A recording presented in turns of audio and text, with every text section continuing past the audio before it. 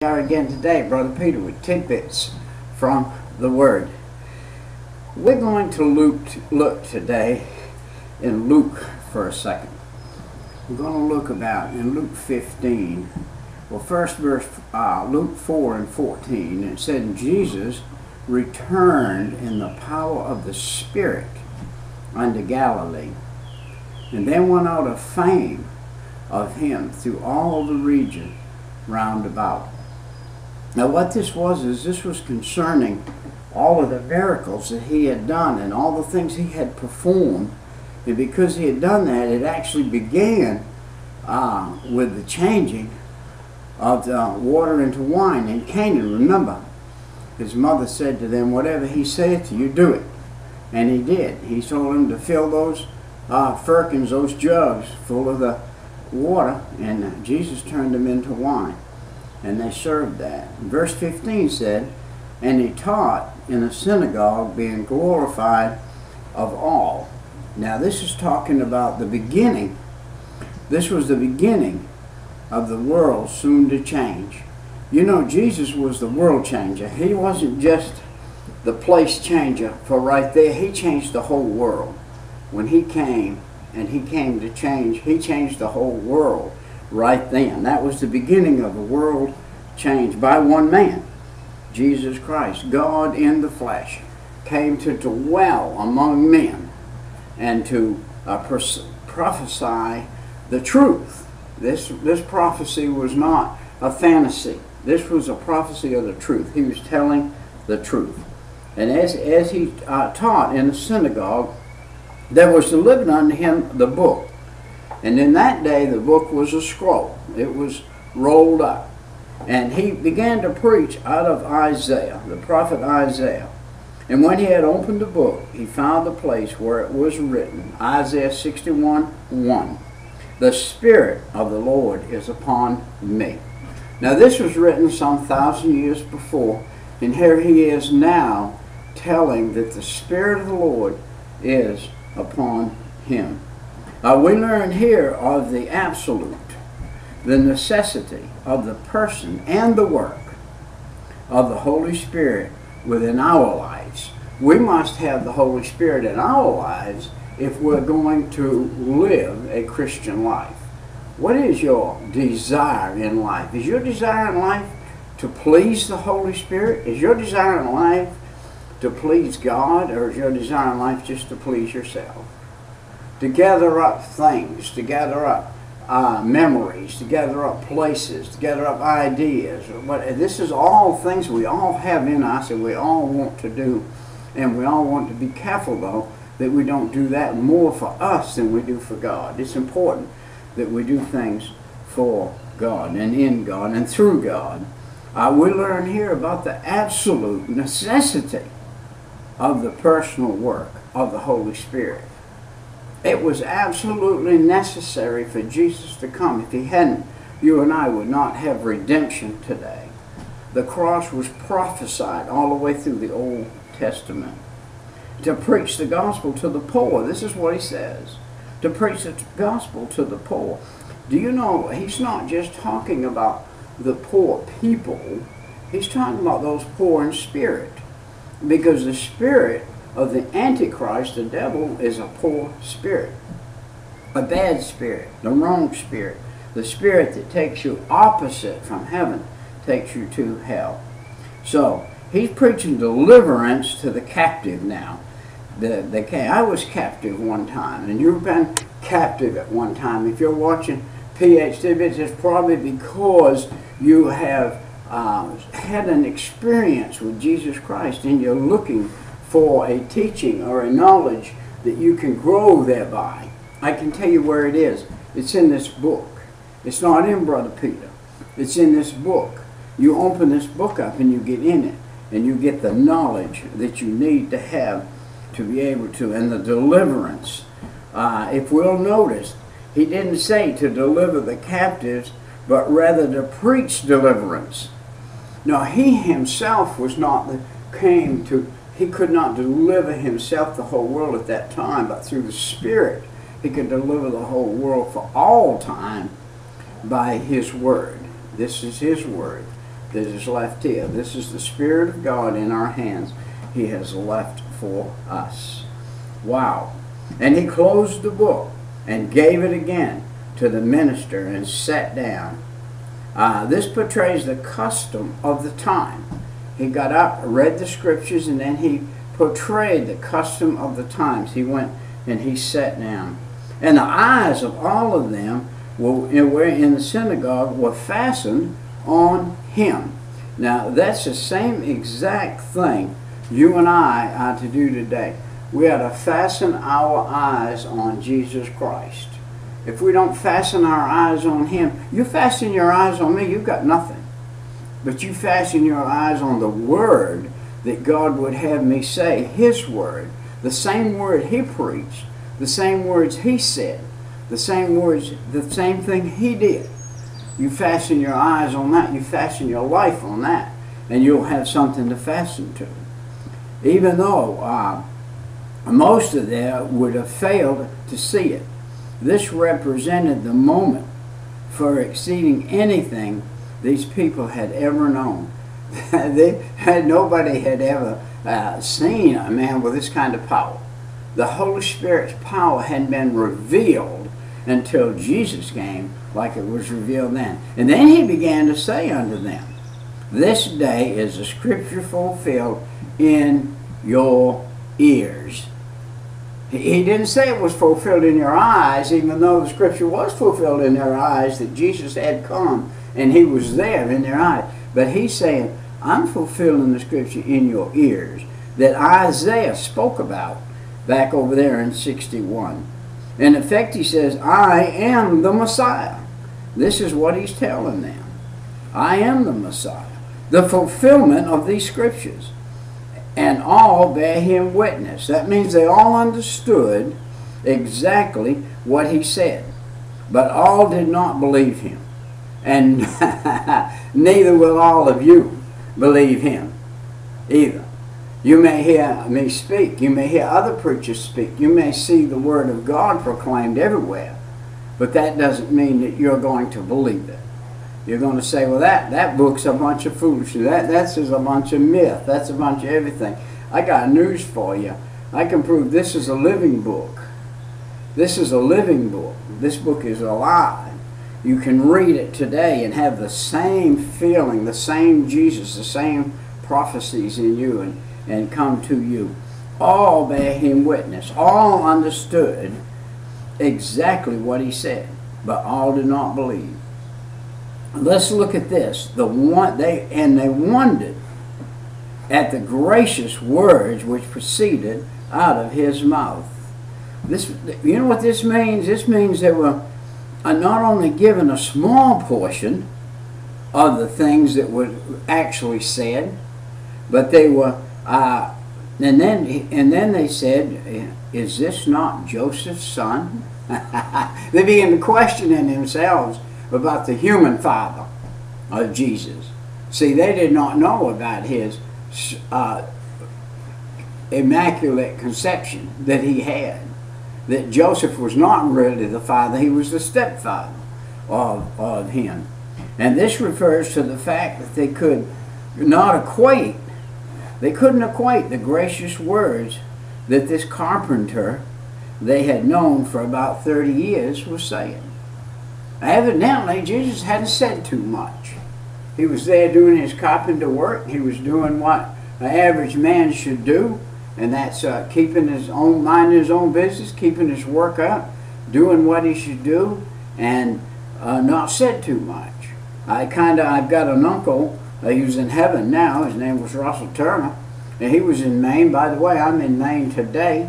We're on vacation. I'm here in Maine today, and one of our relatives and friends and brother-in-law and sister-in-law in their little place where they have singings every night. They're having a singing here tonight. We went to one last night.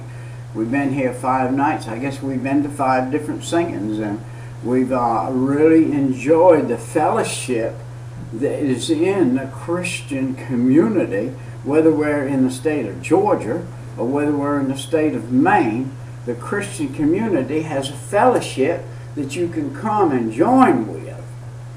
Now, it doesn't matter. We've had here in the last few nights, we've had every denomination represented, and all the denominations. Jesus said, don't let there be, and Paul said, don't let there be any schisms or isms in the church. Take your schisms and your isms out of the church. Say, well, I'm of Apollos, and I'm of John, and I'm of Jesus, and I'm of Philip. No, that's not the way it works. No matter who you are affiliated with, it all should boil down to Jesus Christ, and that's what counts. It doesn't matter how you sing your songs, what mannerisms you use. What matters is, are you worshiping Christ in your life? Let's look at verse 23.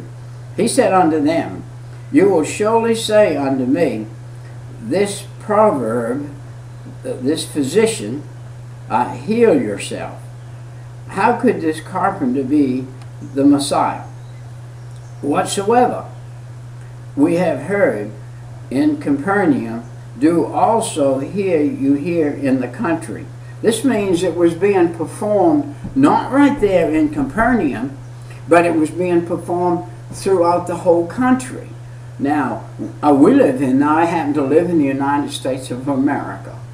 And here I am all the way from middle America in Georgia, all the way down to the coast of Maine, the last very state in the United States of America as you come up to the place where you be in Canada.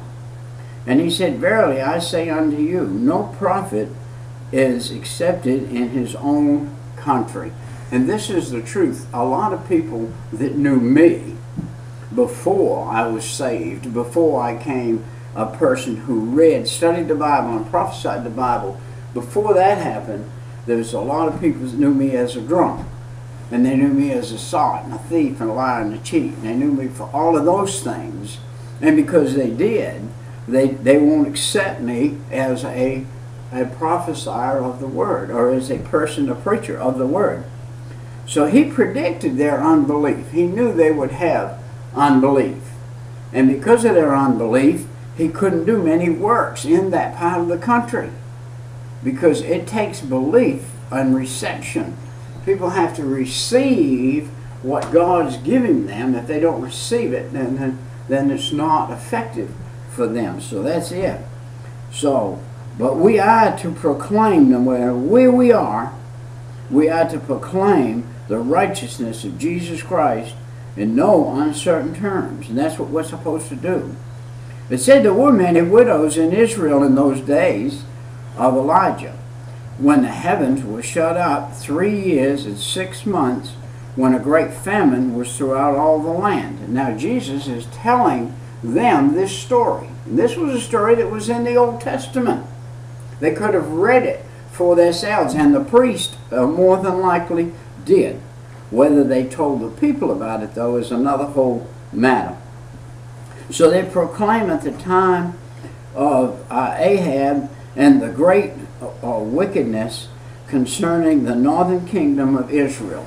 God had to shut down the system. He made a system that worked. They could grow food, they could have food to eat, they could raise animals, they could have meat, they could do, they had a place they could worship, they could do all of that stuff. But they turned it all to reprobate. They turned it all over and started worshiping gods they whittled with their hands. They started worshiping the animals and the plants and the things rather than God. The men started worshiping the women and vice versa, and it became a heathen land.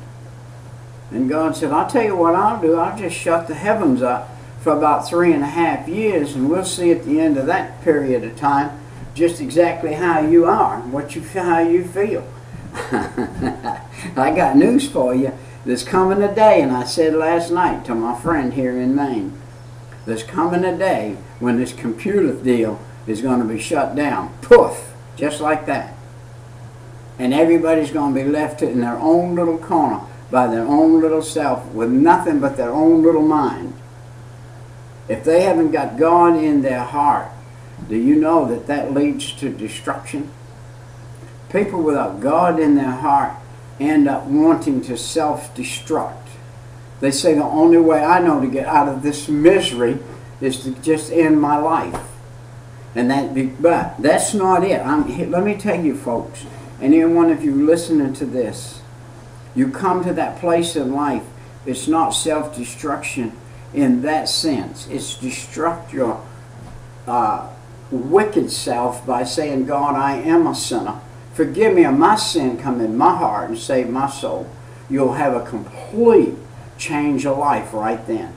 Find your Bible. I'll guarantee you, I have left enough Bibles around the United States so that anybody that follows behind me can find the Word of God, can find a way, and tracts that I carry. These little things right here that tell you the plan of salvation. You can pick these up all over the world. Just about anywhere you go, you can find the plan of salvation. You find that, you do what it says. You just ask God to save and He will. Remember now that many of these things were done on the Sabbath day.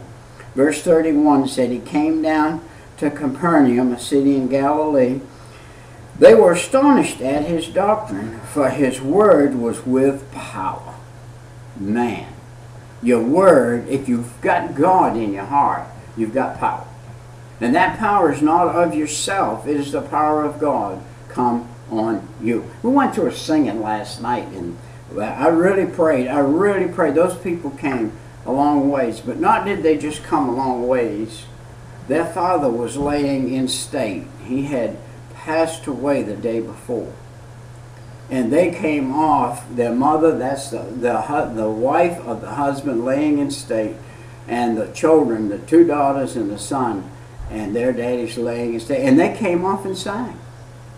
And they came off and worshiped God. They came off and filled their life with what God would have them fill their life. And I really prayed for that man, and the Holy Spirit came and gave him great freedom to sing, great freedom to do what he did last night. And where you say, where are you, Peter? We're up in this little old state of Maine, in a little old corner of the world, in the backwoods, and it's the same kind of setting. And a fact of the matter, it's kind of like the setting when Jesus was where He was, and He just walked off into the wilderness, and He got on underneath a juniper tree somewhere, and He started speaking, and He started preaching, and people started gathering. They began to come from afar and from near and from here and from there. And when he backed out on the Sea of Gennesaret, and he out on the ship, and he put his hands up like this, and everybody just hushed and they listened, and His voice came in off the water.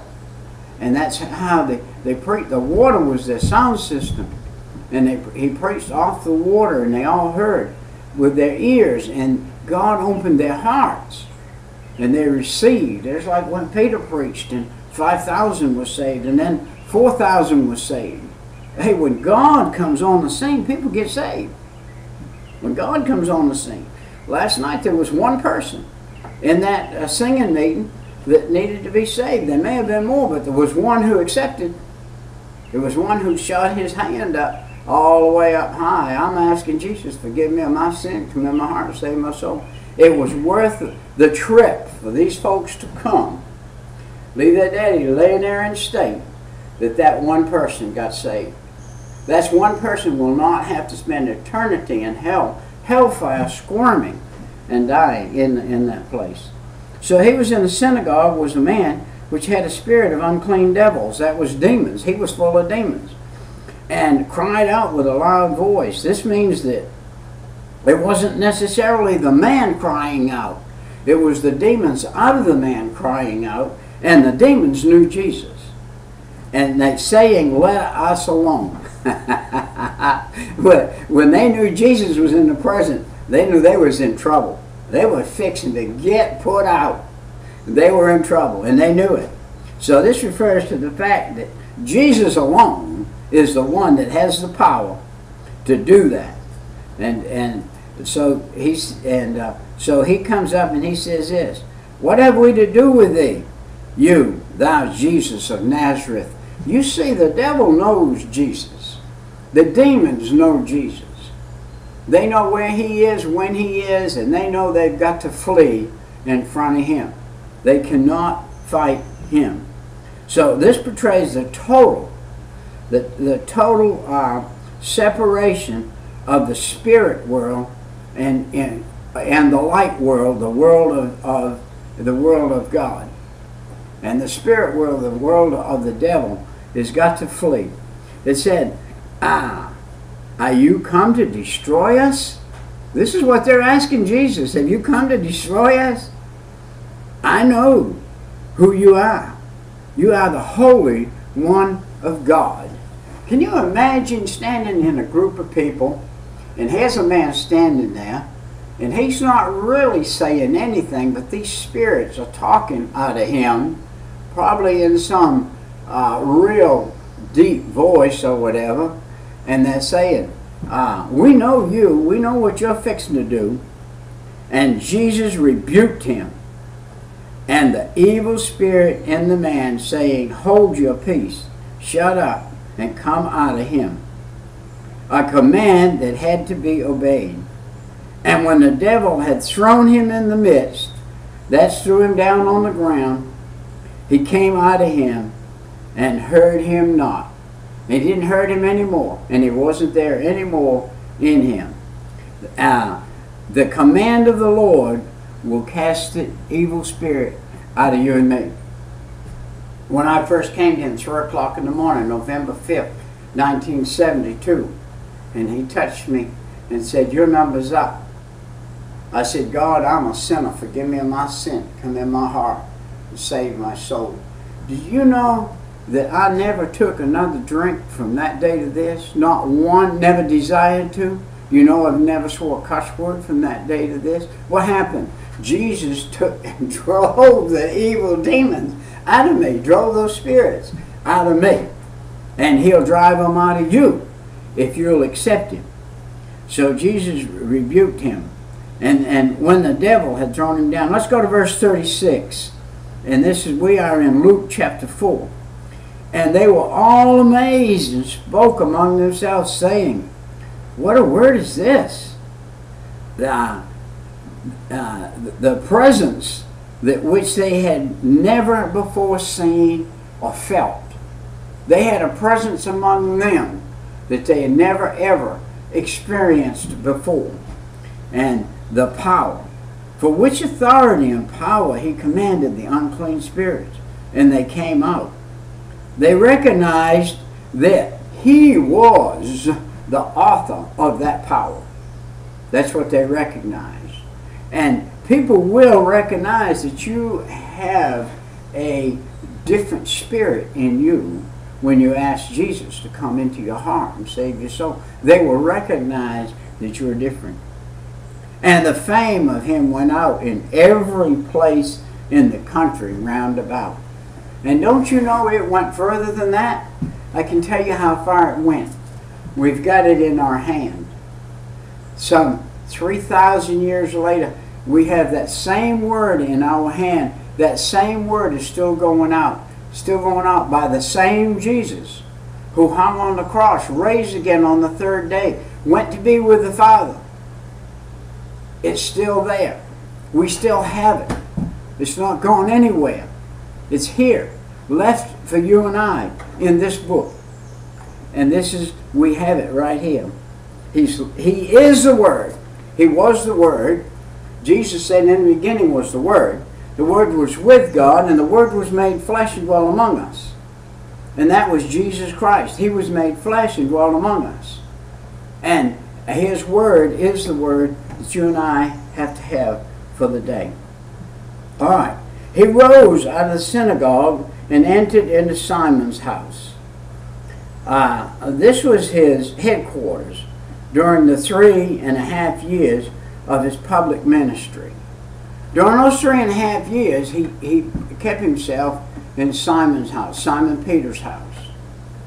And he did that for a reason. Simon Peter had given himself to God, had given his house to God. You remember when Jesus first came into the country, where did he go? He went to Peter's mother-in-law's where his mother-in-law lived. I'm sure that was Simon Peter's house. And it was his headquarters. And Simon Peter's wife's mother was there. And Jesus picked this place out to spend some time. And he gave them great favor, and he gave Peter great favor. You know, Peter was a cusser. Peter was a follower of the devil. And Jesus saved that man's soul and put him on the right path. His mother-in-law had a life-threatening sickness, and when he came there, and he stood over her and rebuked the fever, and it left her, and immediately she rose up and ministered unto them. This was something that women actually did in that day. They ministered unto those that were in the house. They cooked the meals, they helped, they got things ready, they kept the house nice, and they did everything they had to do. And that was a thing that they did. And so this speaks of an instant recovery. Do you not know that when somebody laying at death's point and Jesus heals them, it does more for them, it does more for those around them than you can imagine? Could you imagine? Even though this was Peter's mother-in-law, whatever had happened to his wife is never said. She perhaps had died with the same illness. And she perhaps had died a day before. Who knows? Nobody knows. But we do know that his mother-in-law was still there. And we do know that Peter's job in life now, and in that day, he had to take care of his mother-in-law. It doesn't say there is a father-in-law. It doesn't say there's anybody else there. But there is a mother-in-law, and it's Peter's job to take care of her. And we'll have to take care of her throughout. So for 3.5 years, Jesus had a central place where he could come. Don't you know the house was open to him? Don't you know he could walk in and out the door of that house without knocking? That they say, don't come up here and knock on this door. This is now your house too. Wow, wouldn't that be something? And that's what we're supposed to have something. I have Jesus in my house. He doesn't have to knock to come in. He's already in me and he's already there. He can come and go. But if he doesn't ever go, he stays in my house. And I do believe that there are people who have asked Jesus into their heart, but they entertain such things in their house that Jesus can't be seen there, can't be known there. I hear the preachers say a lot of times, have you got something in your house that if you knew Jesus was going to walk into your house today, you would either have to hide it or go burn it or get rid of it? Well, if you do, he knows it already. And if he's in you, he knows it's there. And if your eyes cross over the path of something that shouldn't cross over, and it's in your house, you need to take it and get rid of it. I used to sell junk. And I had this beautiful marble. It wasn't marble, it was made with like elephant tusk, Buddha. And it was probably worth thousands of dollars for its antique aspect. It had come from somewhere, somebody had brought it from another country. But God began to trouble me with that thing. He said, it's another God. You have a false God sitting in your house. I took that thing out and I said, well, money or not, I'm not going to sell it so somebody else can worship it. And I took the back of the axe and I tried busting that thing. I couldn't bust it up. I buried it in the ground. I dug a hole and buried that thing so nobody would ever get a hold of it again or whatever. No matter how much it was worth, it wasn't worth enough for me, money-wise or any other way, to deny my God for that one. So I got rid of that thing. And that's what we need to do. We need to get those gods out of our life. We need to take whatever it takes to bust them out, to get them out of our life. Well, I see our time has about come and gone here, and this was a little 30-minute thing. It said, and when they had done, they enclosed a great multitude of fishes. Now, Jesus had told them in chapter 5 that he had come. Jesus had come up to the boat.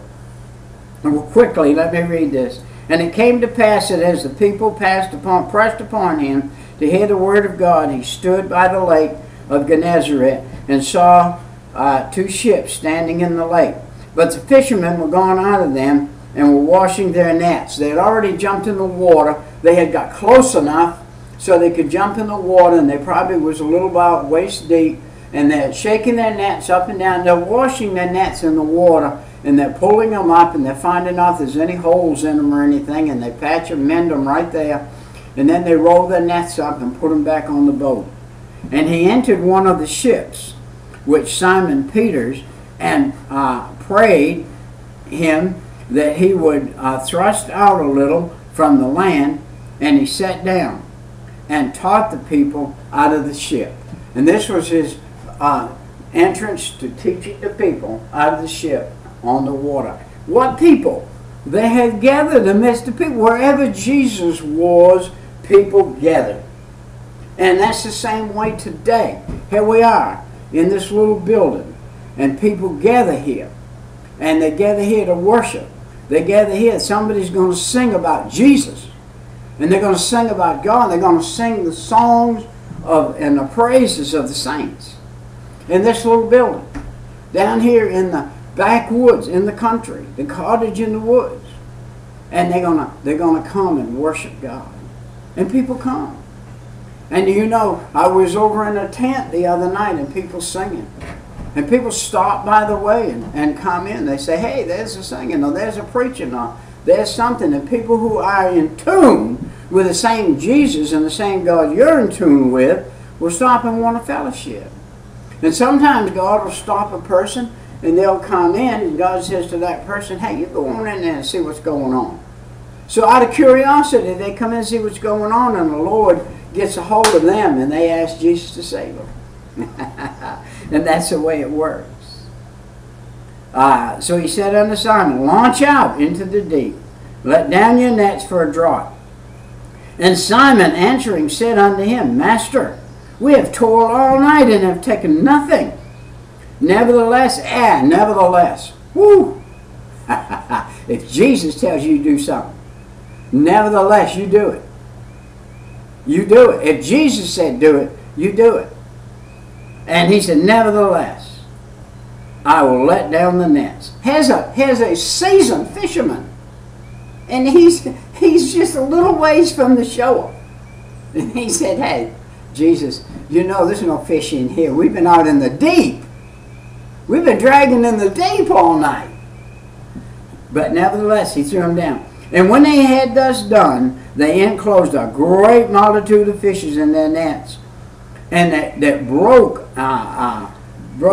had broken unto their partners, which were in the other ship. They beckoned unto their partners, which were in the other ship, that they should come and help them. And they came and filled the ships, both ships. Listen to that. They filled the ships so that they began to sink. And when Simon Peter saw it, he fell down at Jesus' knees, saying, Depart from me, for I am a sinful man, O Lord. You're going to say two things when you meet Jesus. One or two things. You're either going to say, come in and save me and get in me and be with me, or you're going to say, I don't want nothing to do with you. Depart from me. Peter couldn't understand that. He said, depart from me. But he said it for this reason. Fell down at Jesus' knees. For he was astonished, and all who were with him at the draught of fishes which they had taken. And so was also James and John, the son of Zebedee, with the partners with Simon. And Jesus said to Simon, Fear not, from henceforth you shall catch men. This is our commission, my friends. Your commission and my commission is to catch fish for Jesus. Catch people for Jesus. Make disciples and make apostles of God. And when they had brought their ships to the land, they forsook all and followed him. Wow. This means they gave their ships away. They forsook everything they had. They walked off and they followed Jesus. For the next 3 years they followed Jesus. They became disciples of the Word. They never went hungry. They never had to go, in a big sense of the word, destitute, even though they would have, and there perhaps was a time when you had to skip a meal, but they also had to skip a meal when they were fishing on the boat too. And it came to pass, when he was in a certain city, behold, a man full of leprosy came. This is where he healed the leper. Our time is come and gone. We'll see you next time. It's Brother Peter with tidbits from the Word, and bye-bye.